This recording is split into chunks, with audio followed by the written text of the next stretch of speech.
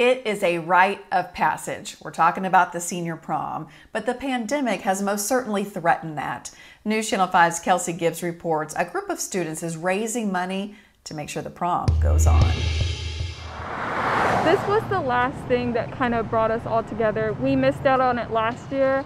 We missed out on our picnic last year. We missed out on just so much together. There's at least two things most seniors in high school are looking forward to: graduation and prom. It was so frustrating because for months we were told that we were going to have a prom at our school and that we were going to get to do everything normally. We're going to have all the money and it wouldn't be like in our hands and our burden to do so much. Hillwood High School seniors Kayla Peden and Ariana Ephraim says that tone changed when they heard prom would not include dancing or food because of the COVID-19 safety guidelines. This is what you look forward to in high school.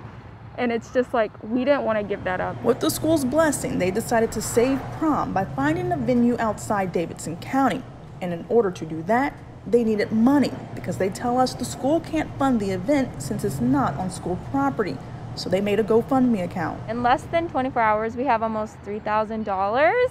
And so that's just from like sharing it with our friends and posting it on Facebook. To make sure these students play it safe, the teens say masks will be required. From the very beginning, we said that we are going to keep it at a max limit. Keeping the event open to only seniors and their dates.